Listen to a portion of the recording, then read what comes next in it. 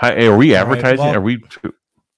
Sorry. all right, everybody. Welcome to the live stream. We just got started. Of course, we saw Tesla drop their production and delivery numbers earlier, and it's not good, but let's examine what happened here.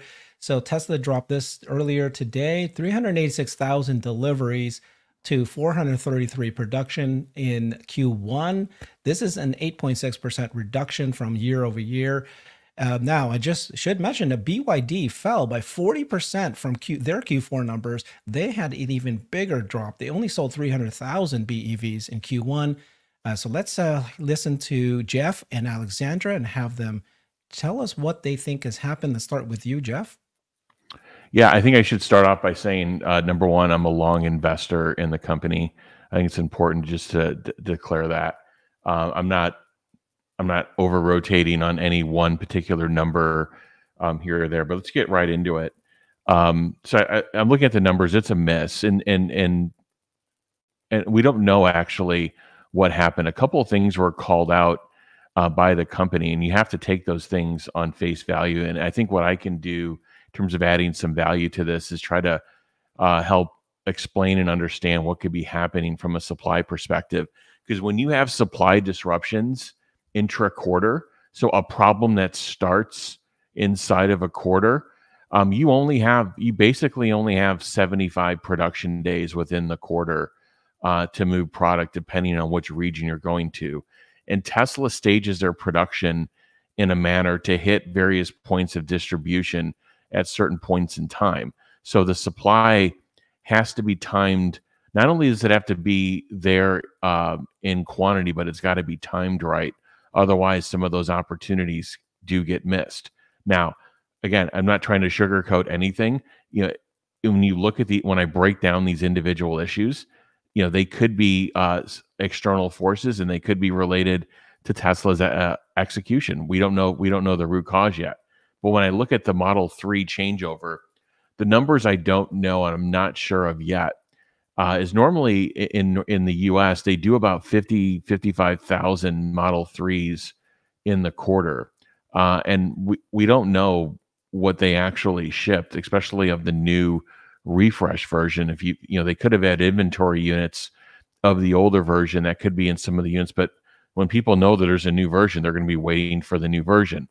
So they announced the vehicle the second week of January. I remember it was on a Tuesday night, weird time.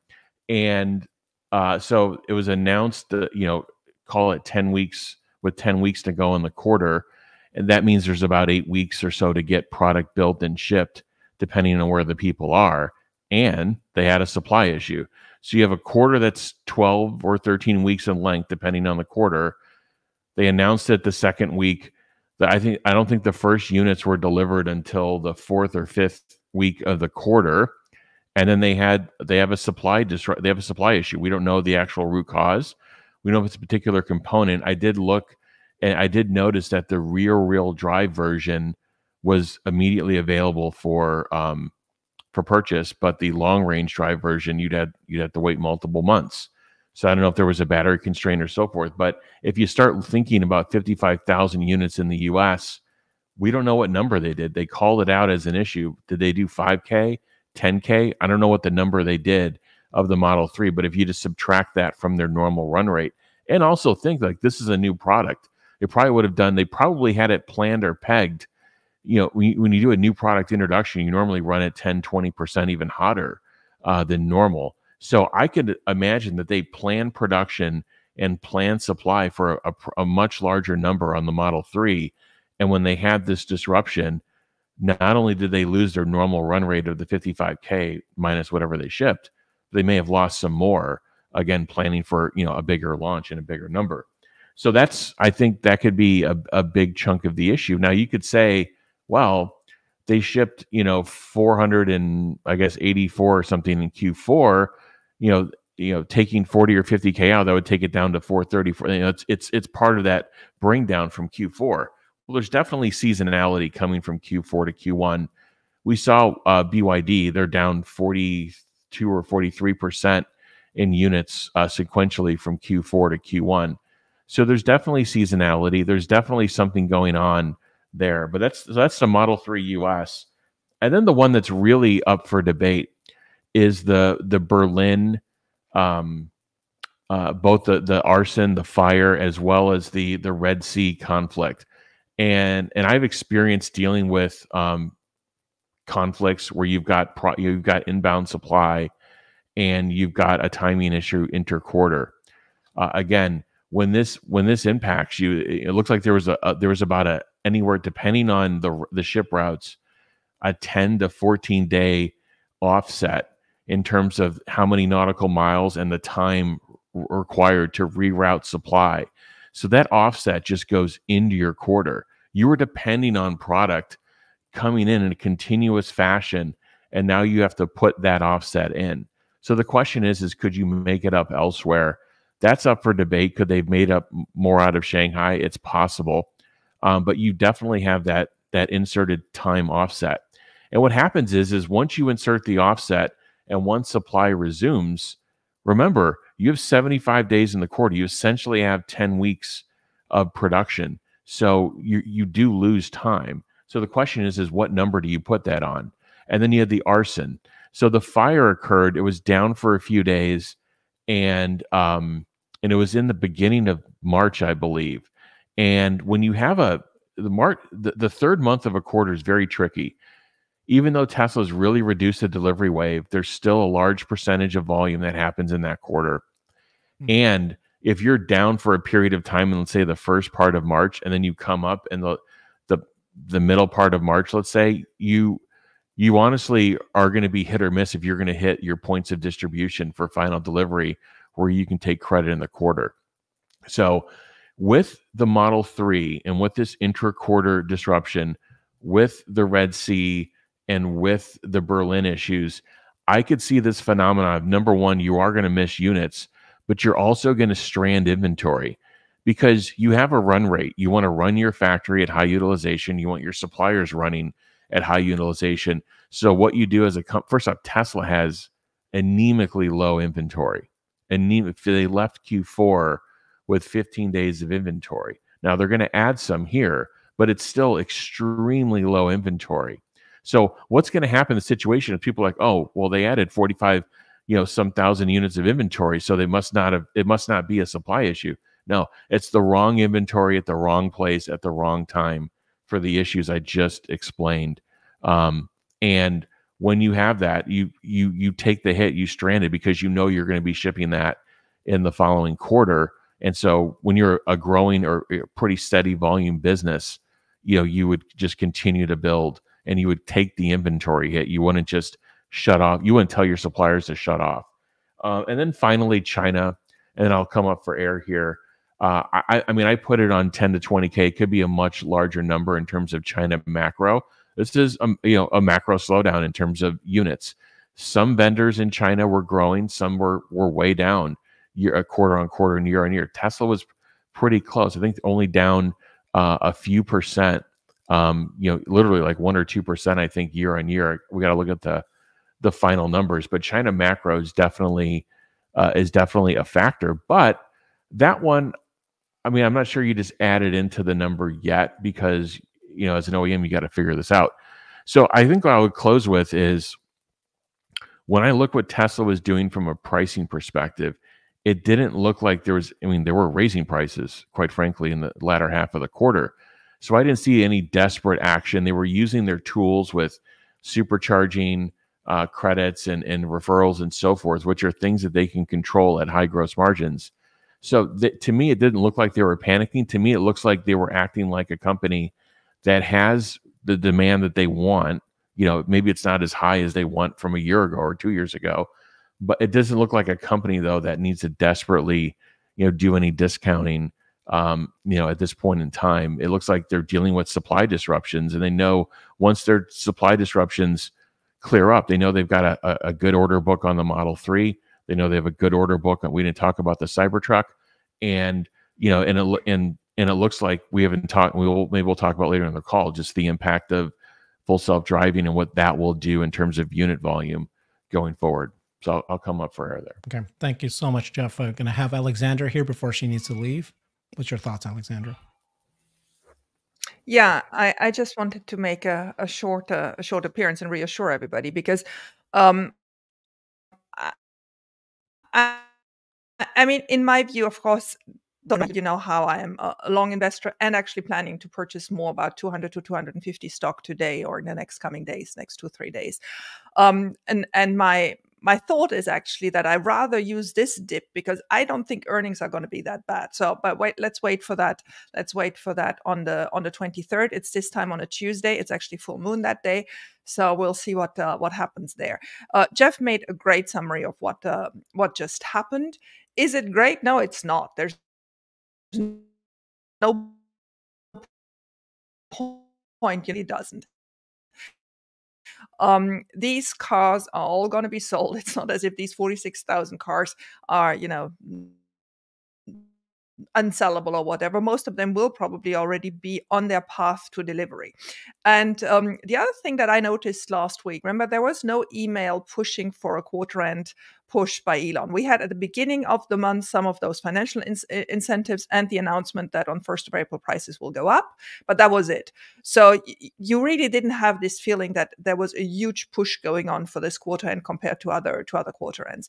So given all that, is it a good day? Well, it's a good day for me because I'm waiting to buy. But is it a good day in terms of delivery numbers? No, it's not. But does it matter? It just doesn't. I think what we're seeing today on FSD progress and on the excitement of people who have been using FSD and have, noticed the clear difference between prior versions and the current version and what is going to happen now.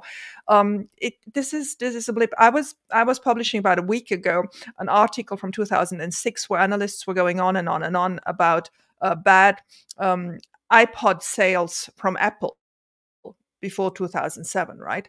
I feel this is the same situation. We have these people counting VIN numbers. We have these people trying to predict those as possible delivery numbers. Then they get a headache and push it up or push it down and comment. It doesn't matter. If you are in Tesla for car sales, you probably better get out, because that is not how it's going to work.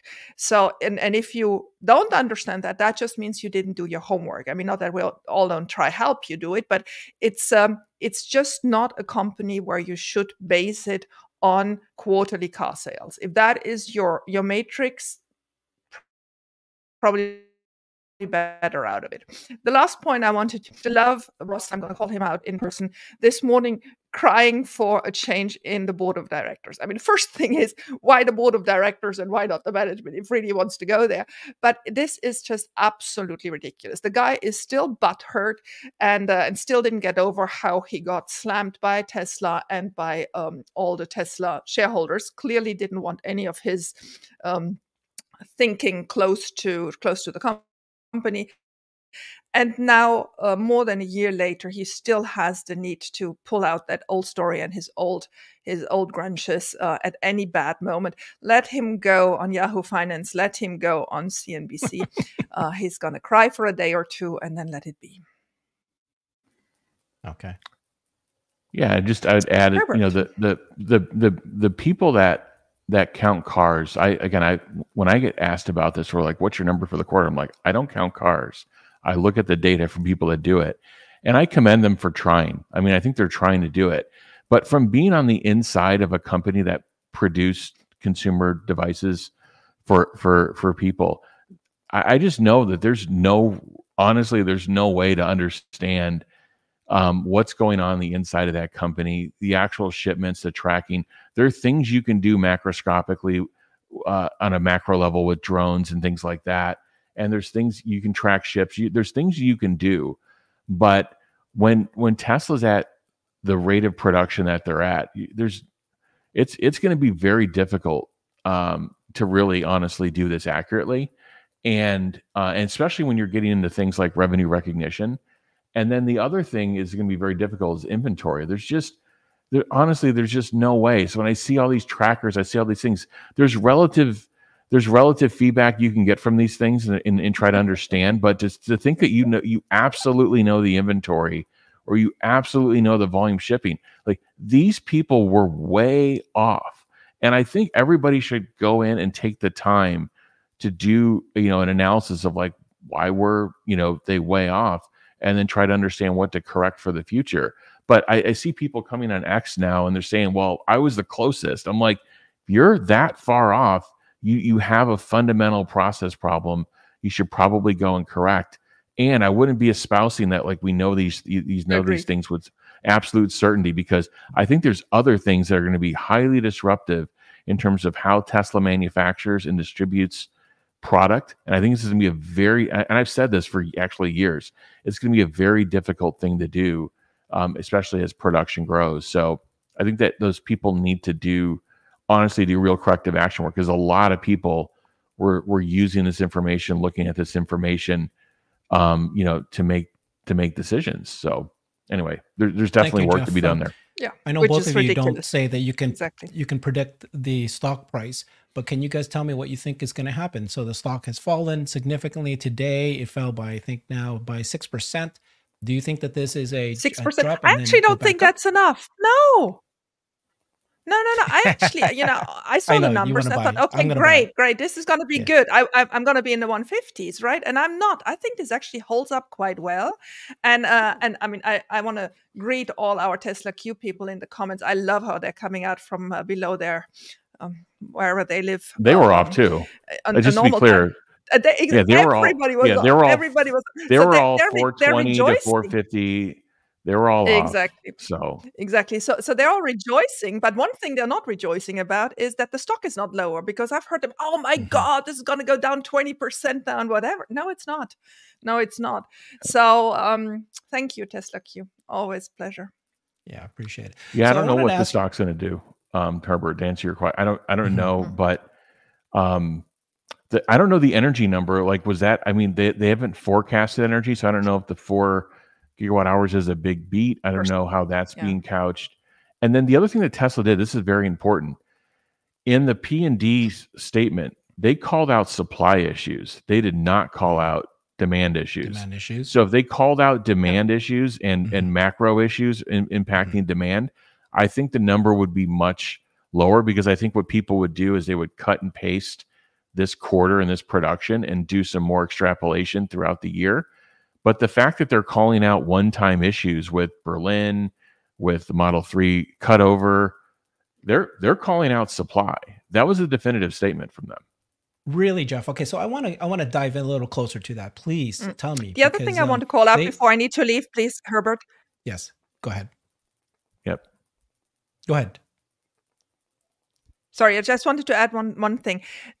I mean, Troy is one chapter in my book, but the other chapter is all these Wall Street analysts. Remember how a week ago they were still at 460 and had problems finally coming down a little bit? I mean, let's all say as well how ridiculous these people were, because how did they ever come up with a 460? And then for a quarter, they're not adjusting until the very last moment where they suddenly put it down. So, I mean, there are lots of people who have to do a little bit of soul searching here. Including ourselves, but yeah, we don't count. We're not somebody who does this, but so thank you so much, Alexander. I know you got a drop. So Thanks, Jeff, Alexander. maybe I can ask you this question, Dan. So we've got 387,000 deliveries from a production of 433. Your positioning was, and same with Tesla, they said that it was a Model 3 ramp cutover, and it was the Berlin arson that happened. You only gave a 10 to 20,000 from China Micro. I know you said that this is up for debate, but the reason why I bring that up is because BYD had a disaster quarter. So people are saying terrible things about Tesla, and you're going, Tesla, it's over. BYD, who beat Tesla in Q4, has sold only 300,000. So that's, Tesla sold 387, right? So, Tesla sold 387. Yeah, they sold 300,000 in Q1. So now Tesla is yet again the largest electric vehicle maker in the world. BYD fell 42% from the fourth quarter last year. That's a significant drop. So the question to you was, and I know we just did a show. We have a separate show that we just published this morning, and we talked about this. But BYD's quarter fall, does that not show that there's a more weakening in demand in China than what Tesla's saying and what you're saying? Yeah, it potentially does, but they're up 13% year on year. So their Q1 23 to their Q1 2023 versus 2024, they're up 13%. So they're growing. They're not growing at the rate that they were, and of course, and then yes, they did sequentially decline from Q4. So something's going on. The thing we don't know with BYD is we don't know their inventory position. And with Tesla, we know that they left Q4 with industry leading 15 days of inventory. They may add some inventory, but they're in Q1, but they're nowhere near being anywhere close to even the next best person in inventory. Tesla's just in a completely different. And by the way, they're direct to consumer. They don't have inventory, dispositioned at dealer lots like BYD does. So the thing would be interesting with BYD is, was the canary in the coal mine inventory? Was there an inventory data point in Q4 that could have shown that, hey, these guys are just like, they did this record quarter, got this headline, for, the highest production, higher production than any other EV maker. And then they just throw out a bunch of inventory. Because I was expecting a Q4 to Q1 to decline from BYD, but not 43%. I think Tesla's down 20 some percent. So anyway, it's something to look at. But it says that there's definitely something going on from a macro perspective. But again, the inventory thing would be key for BYD, because Tesla had their lowest inventory position in many quarters leaving Q4, and I just don't know where BYD was. That would have been to me the canary in the coal mine. So yeah, but I want to be clear here too. Like, there's execution issues here that need to be unwrapped. Like, it's not okay to if they did miss 40,000 or so Model 3, like, that's not okay. Like, Tesla needs to figure that out. But these things that are outside of their control, like boats being shot at and they have to reroute in the Red Sea, or their factory being, their power source for their factory being torched. Those things, I would do the supply offsets, figure out what it did to inventory, figure out what it did to shipments, and then quantify it. So again, in Tesla's P&D report, they're not calling out demand. And if you look at their behavior, and if you look at their behavior on pricing, Herbert, they took all their they took prices up in China. They took prices up in the U.S. on April 1st as promised. So these are not the behaviors of a company that says that they have a systemic demand issue. But can you explain this then? Why is production so much higher than deliveries? If they had that much production, why not try to sell all of it, cut prices, sell as much? Is that what happened? How did that fall? Well, they don't. I mean, they've obviously decided to not play that game. They could have got the 386 to 400K, but they've clearly decided to not do that. And you're saying, why is there a big difference? When you have these supply disruptions, let's call out the arson issue where it occurred in the quarter. It occurred in week 8 or 9 in the quarter.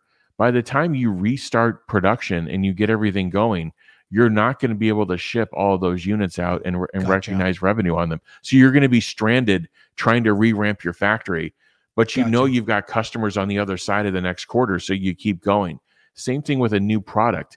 With a new product, you don't slow down the inventory, or you don't slow down the rate of production until you get the peak run rate. That's how ramps go. And I don't believe that they've hit peak run rate yet on the Model 3. So therefore, they're just going to be building, and whatever they could ship, I'm sure that they may have figured this out very late in the quarter, if at all. I think some of the VIN data that Troy called out said it was started improving later in the quarter, but we don't know if they're at peak run rate for the Model 3 yet. So we don't even know if they've even solved this problem. But when you have an unsolved problem, or if you solve it later in the stage in the quarter, you are invariably going to add inventory, because you're going to have it's going to be in the wrong place at the wrong time, or you won't be able to make the cutoff for the end of March. Okay. So most of the miss is on the Model 3, Model Y, of course, because this is so tiny here, the other models. But the Model 3, Model Y, do you think, any guesses? You think it's the Model 3, right? It's almost all the Model 3, or what percent do you think will be the Model Y? Well, I think there's a cutover issue on the Model 3. That's a new product cutover issue. And then you've got in Berlin, you've got the Red Sea, both inbound supply and outbound supply issues Okay. that would have affected the Y. And again, that's why people are like, oh, I saw the inventory trackers and look like they're growing. Yeah, you're not going to have the product at the right place at the right time when you have these disruptions. And by the way, it's all relative. Tesla does not have an inventory problem. In fact, I'm worried that they don't actually carry enough inventory. Very interesting. Okay, so now that I look back at how you explained this, initially I thought that your China micro is still too low. That's fine. That's why I said all of it's up for debate. Yeah, I think this is still too low. I think we got to give more to China macro because BYD fell 43% also. Having said that, BYD has a totally different segmentation. So if they are going through economic concerns, shouldn't Tesla be the one with a higher price car, 50,000 US or higher versus the BYDs, which is $25,000 US dollars? Who would be affected? All of them would be affected probably. But you know how it is in most economies. It's the poor that are affected by recessions and deflation. Absolutely. And the rich think, yeah, it's happening, but I've got cash. I've got money. I got whatever. Not an issue, Oh, God. Okay. So what do you think is going to happen next? What's your thinking about this second quarter, Q2?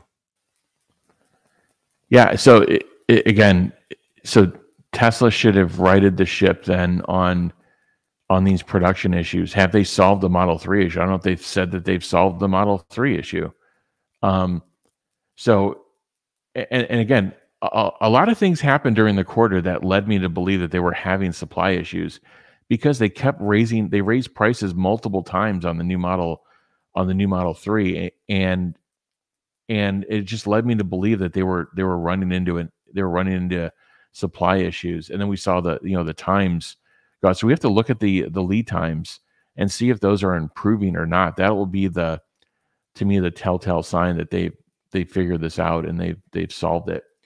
So for Q2, I think last year they did 466. By the way, I think Q2 there was a big issue last year with Q2 with the people that count cars. I think the people that count cars in Q2 last year were way low, and Tesla ended up surprising. I think that was one of the reasons the stock went on a little run, into July. So for Q2 last year, they're at 466. So they'd have to figure out a number of things to get back to a number like that or higher. I think this is part of the reason that they withdrew guidance, and they said that they would be growing at a lower rate, but they said that they would be growing. So again, this all goes back to, was this a set of supply issues? And to me, then the rest of this is like, well, what level were these supply issues? Like, what magnitude were these issues? Is there some bit of demand? You'd have to think that there's something going on with where interest rates are, with what's going on in China, as we spoke about. There has to be some portions of this that are related to demand. But I think Tesla in their P&D report, I think in terms of expectations and in terms of the prior year, compared to the prior year, they were calling out supply issues versus demand they issues. Said partially, so again, partially related to supply issues. That's an important word. And now, so 2 million. So, okay, you explained why the production number is much higher than delivery numbers. I still think they're going to hit 2 million at the end of this year. Do you? And the reason I say that is that production was not the issue. It was, of course, it was impacted, but the way you explained it was that because of the arson, because of the Model 3's changeover, they were able to make more at this last bit that they couldn't sell yet. So that could still affect them, but they're going to sell everything that they make. I still think they're going to cut prices to hit the 2 million. This is, by the way, a great table, a chart that James Stevenson put out. And it says, this is trailing 12 months. So it's not telling you what 2024 is. It's telling you what happened in the last 12 months by quarter. And you can see that, for people who thought, my God, sales are going to fall, it fell Q1 by 8.5% compared to what it was last year. And so that's why people are concerned about it. But at the end of the day, we're still selling quite a bit of cars, and it's still going up in an exponential curve here. So this is still the same story. What do you guys think about? Yeah. Yeah, I think 2 million is going to be difficult. They would have to have, potentially a, 550, 600K type quarters, Mm, and they're at yeah. 387 here. So if you look at when you start low like this, it really becomes difficult to make it up unless there's an event Okay. at some portion of the year. So if there were to be like 200 basis points of rate cuts that occur, by the way, if there's 200 basis points of rate cuts in the middle of the year, something broke in the economy, either jobs or inflation went, massively deflationary. I don't know if we even want that, but you'd have to have some significant event, either a new product introduction or a series of them, or is it FSD? Does it become absolutely amazing and game changing, or some event like that to really drive significantly higher demand? So I think what analysts are going to do over the next couple of weeks is they're going to look at this 387. They're going to look at the issues that Tesla calls out. They're going to be anxiously awaiting for the earnings call. It's like what additional commentary can Tesla actually start putting some relative magnitudes next to these issues of saying like, look, this would have been a 450K quarter if it wasn't for the following things. Boom, boom, boom. They've actually, I remember Zach has actually done that Mhm. before in the past. So I think analysts are going to be awaiting that. I think 2 million is going to be a little bit of a stretch, but if they could grow maybe just under it, I mean, who knows? We'll have to see. But you may be looking at single digits to flat growth year on year, and the question is will the growth come from their software as a services offerings and energy, and is the company fundamentally changing and transforming as they're between these two delivery waves or these two product waves, and then you've got to wait till you have a kind of a lower cost product offering and the Cybertruck to be fully ramped up in the Model 3. What about FSD? Do you guys think that FSD, if it continues to improve as it has, I had an incredible drive yesterday, 12.3.3, incredible. Like I drove across the city, I came all the way back. It did four things that shocked me that it did. And I was just shocked how good this is now. If more and more people have that experience and then it continues to improve over this next 6 months, could in the final half of this year, could FSD, you know what I mean? Like even if the numbers fall, FSD becomes a story for the stock, or perhaps FSD uptake starts going up as well. Like people start buying the car in anticipation of, I'd rather buy a car that has potential for the future to be robo-taxi ready versus a car that isn't, and it's much more real now than it was a year ago. What do you guys think? Yes, but the economic model would have to be adjusted for it to ramp precipitously. Meaning, Yeah, what's the 200 per barrier month to is too entry? much. Yeah, Maybe. you're saying I mean, $200 is way too much. I've often said so. Tesla has to get the product fully featured. It has to be stable and really good, and then they should measure what the take rate is. Like we have a good product. It has all the features we promised. How many people buy it at $12,000 up front or $199 a month, and then quickly follow up with, okay, here's the per mile plan, or here's another approach to lower the barrier of entry. I think the two together will sell more cars. I think it'd be naive to think that there's a car in the market that's the number one selling car today in the world, and now it's reliably drives itself from point A to point B. I think you'd have to be naive, or you'd have to be emotionally bearish to think that that's not going to increase sales of the product. But Tesla has to address the economic total cost of ownership of that. Okay. Yeah. So are you there with us, Xander? Are you still selling your calls? What are you doing there? Tell us what you did. Looks like he's cleaning up some mess. Yeah. No. Can't I hear you. positioned Your myself volume is very low. very low. Okay, hold on a second.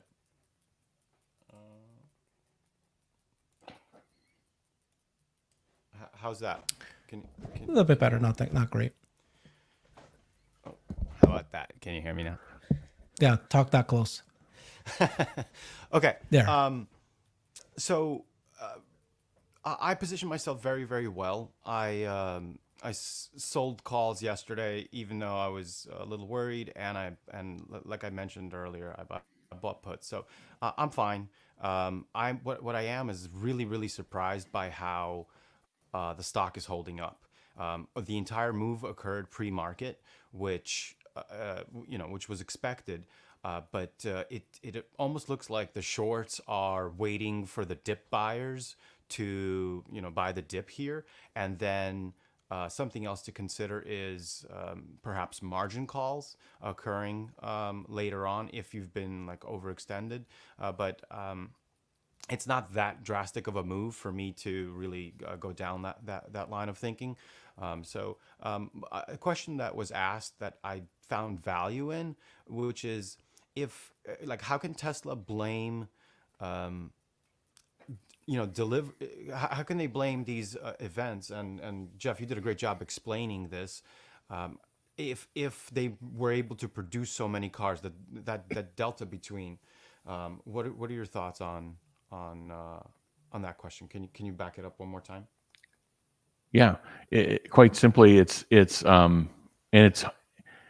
may be difficult to explain. I may not be doing the greatest job, but when you have a supply interruption intra-quarter, so remember, inside of a quarter is 90 days. There's 12 weeks, sometimes 13. There's 75 days. There's 75 production days where a vehicle could exit the line and most likely, with high confidence, make it to its final point of destination. By the way, Tesla would know that exact confidence number of, if I produce something on the 75th day, what's the probability that it reaches its point of distribution? And then that increases as you go inward, 74, 73, and so forth. Again, sometimes people have financing issues, whatever. So when you have a supply disruption intra-quarter and your supply goes down, what happens is you solve the problem intra-quarter and you start re-ramping supply. You invariably have missed certain perishable points in time. For example, in the early parts of a quarter, they're trying to reach further points of distribution.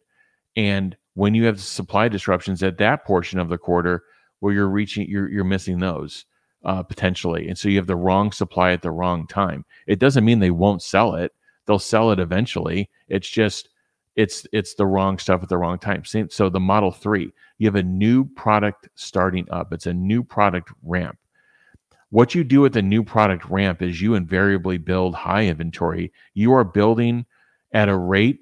You don't look at the inventory number on a new product. What you do is you look at what is your rate of production relative to your peak that you've planned for a week.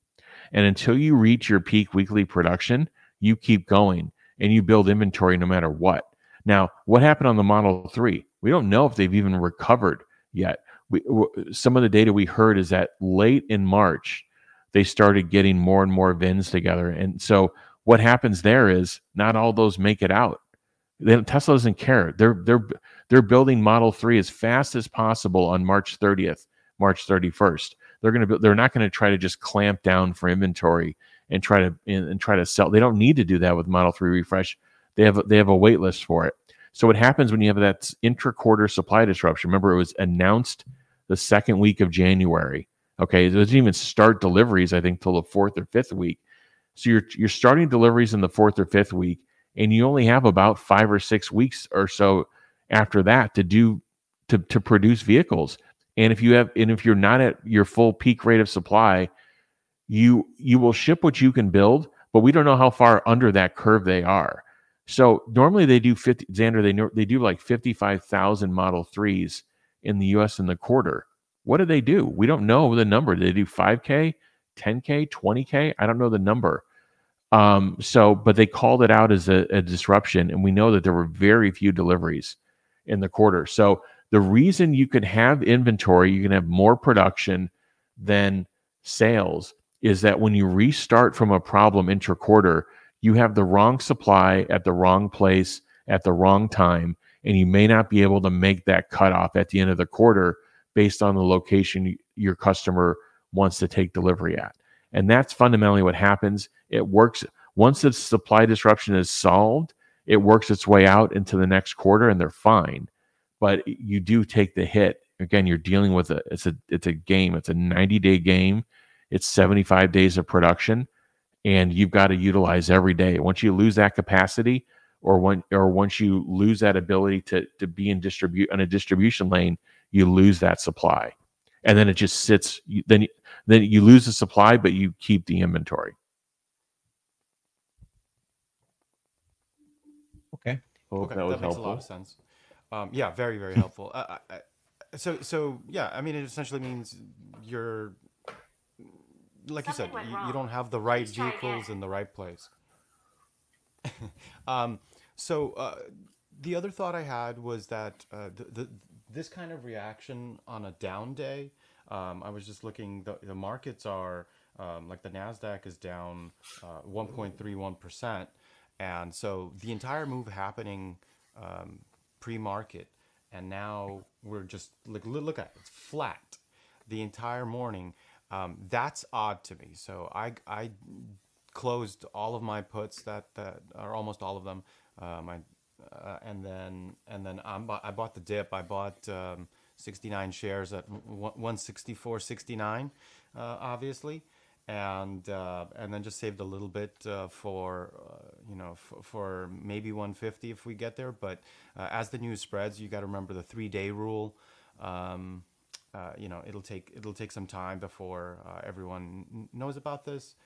But I think that with FSD the way it is, and man, my Cybertruck is amazing. That the driving dynamics are just phenomenal. I think every vehicle moving forward should have steer-by-wire and 48-volt architecture. Like, I do not want to go back. So I think that it's that good that I'm kind of, if it goes lower, so be it. I'm gonna deploy everything that I was saving right this week.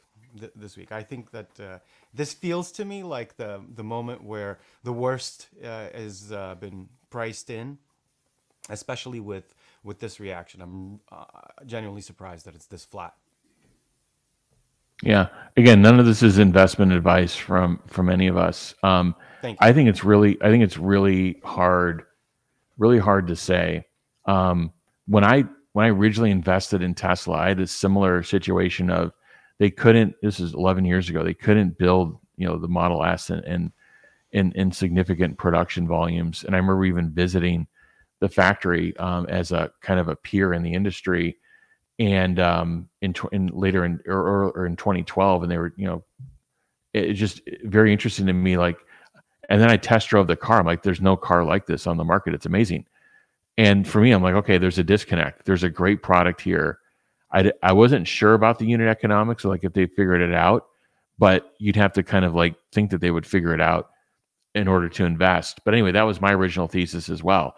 I think a similar thing could be happening, but quite frankly, Tesla is a $500+ billion company, and for it to command this kind of forward multiple, there'd have to be some pretty tangible things from management that they call out in the earnings call. So I'm a little bit more careful and guarded here. Again, I'm a long investor, but I would say if you look at the multiple, the earnings revisions are going to start coming in here hot and heavy.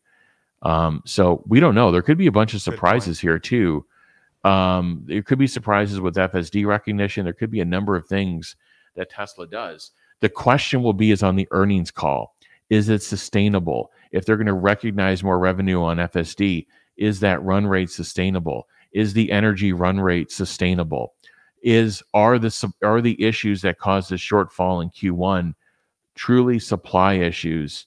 Again, knowing that Tesla said like, hey, we're not going to have as high a growth as we normally had, but from a 420 to 450 number, where's the majority of the predominant issues supply related?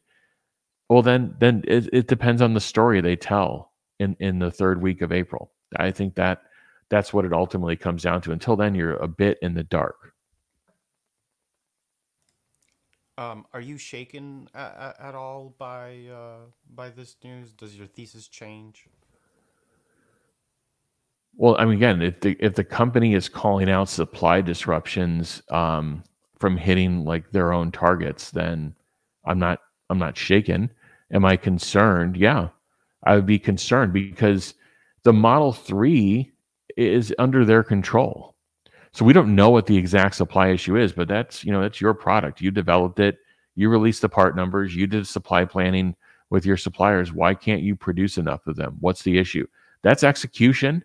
And maybe there's a natural disaster. Maybe something happened with a particular supplier. We don't know. But I think they would have called that out. So uh, we can call out the causes and they're supply related. It doesn't abscond. It doesn't excuse Tesla as being part of the root causes of that. But like I said, a Red Sea conflict, you can't put that on them. It's quite frankly, it's how quickly they recover. And we know Tesla's supply chain is very good, very nimble. They hold very little inventory too. And we know they're pretty nimble at recovery. So if anybody was faced with these similar conflicts, I would put my money on Tesla's supply chain in terms of their ability to recover. So am I shaken? If it's supply related, no. If it's broader than that, then there could be some cause for concern. Even the demand, though, let me kind of walk you through my thinking right now. So, am I shaken? Right? Is the EV growth story busted? Right? Some people who say it's busted, it's over. And yeah, I'd like to show this graph. This is what's happened since 2013 to 2024, and this includes the Q1 of 2024. Now, this is trailing 12 months. So if you look at in the last year from that perspective, this is not a busted growth story. Okay. And let's go through this. So, is the transition to electric vehicles is that over? Is it done? Well, guess what? We just reported. We will be reporting today that 32 countries now have 5% of all their car sales are now EVs. 32 countries. Once you hit that 5% number for any kind of disruptive technology, that's when it just skyrockets even faster after that. The US is much lower than all the other countries, most of the major economic countries out there. And so it's for people who live in the US, we think that EVs are nothing because it's at less than, it's like less than 8%, 9% of all sales here. It's still not this high as Europe and China. So do you think that the electric vehicle story is over? Do you think that it's muted? It's still going to grow and it's going to take over. So for me, that's the case. Then I look at Tesla. Is Tesla selling cars that people don't want compared to other choices for electric vehicles?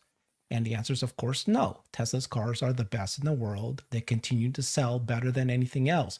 And don't compare Tesla to BYD because BYD sells in completely different segments than Tesla. They just barely cross over each other. You don't say that if BYD succeeds, that Tesla will fail and vice versa. So then, does Tesla's cars the best? Cybertruck is amazing reviews. Model 3 Highland is amazing reviews. Model Y is still the #1 best-selling car in the world. And then you go and say, okay, why did you invest in Tesla? Is it because of the auto industry? You invested in Tesla auto industry 5 to 10 years ago. If you invested in Tesla 3 years ago because of the auto industry, then that wasn't the reason I did it. I did it because this is a company that's an innovation company that continue to produce new segments and new markets. They're now in energy. They're now in robots. They're now in Dojo and AI, right? And they're now in robotaxi. So then you look at these progress. Every single one of those I just mentioned are making massive progress, right? Energy is going to double. They're already at 9% of revenue, and their margins is already higher than the auto last year. This year, they're going to double that. And then it's going to be eventually in 3 to 5 years, the calculations said it's going to be equal to the auto market, and then eventually it's going to be higher than the auto market. So if you hold on 3, 5, or even longer years, we'll be laughing at, we're only looking at just auto at this point, and we were worried about a 30, 40,000 car miss today. And then you look at the bot and you look at FSD. And so the bets that we've made is coming true. So the bet we were making was that Teslas will solve FSD. And at this point, with 12.3.3, many people are being converted. They're realizing that this is now a path to FSD versus maybe 6 months ago, a year ago, people thought this was a dream. It wasn't going to get there. And then you look at the bot. This thing has just completely changed the world. It's going to just dwarf all these numbers we're talking about. It is $44 trillion labor market per year. And they're already going to start mass producing it by second of half next year and the year after that. So, okay, is this a dramatic hit? Certainly, we don't want to see a big fall like this.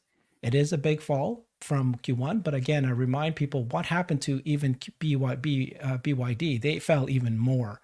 So it's not like this thing wasn't just something that was Tesla only related. This is why I believe that this is a lot more China economy related than it is the others, as I imagine. I think that the China numbers need to be, it's the thing that we need to think about. It's got the biggest hit. So likely, I think that the demand, the sales will go down for the rest of the year.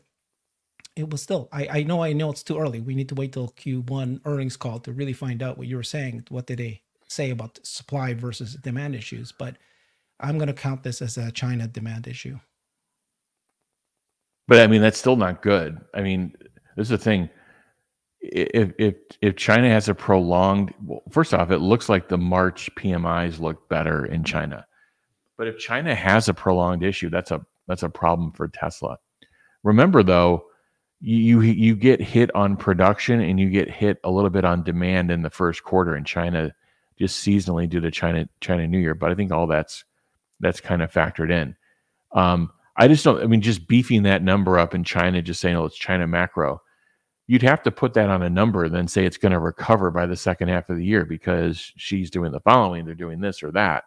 So anyway, supply issues, again, the big auto companies use supply issues for 2 years.